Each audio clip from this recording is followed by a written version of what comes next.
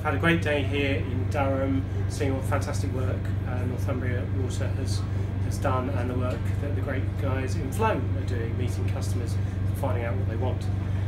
Innovation for me is many things, but I think primarily it's about the culture in an organisation.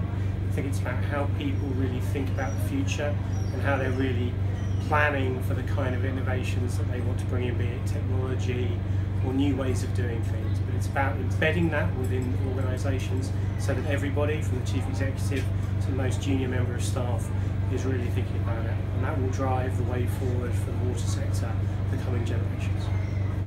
I've had a really interesting visit today to Flow. I've seen Flow before. I think it's a fantastic bit of innovation and demonstrates to me that the company is really imaginative and forward thinking about the way it engages with customers. And for me, innovation is very much about using your imagination and thinking beyond the box, thinking the unthinkable, and then testing with customers how some of the innovative ideas that we know are bubbling around in the company would work for them and would make their customer experience a better experience.